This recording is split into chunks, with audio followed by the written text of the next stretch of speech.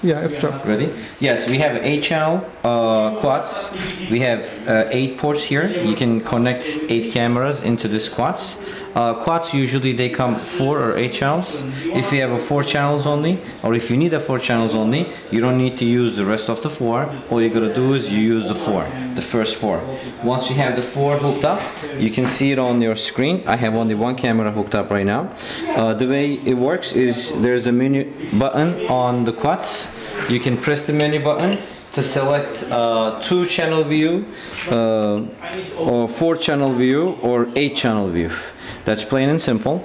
And we have a VCR in and VCR out here. If you have a voice cassette recorders, which is very old technology, you can hook these up in and out, and this is your monitor.